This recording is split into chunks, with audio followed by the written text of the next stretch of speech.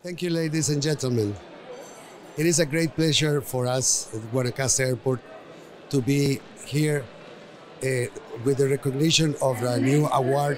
That is the fourth we came in a row, while we're experiencing a large increase in traffic. This is not coincidence. This is the work of VINCI airports and the airport community to go over different situations in which the most important part is sympathy.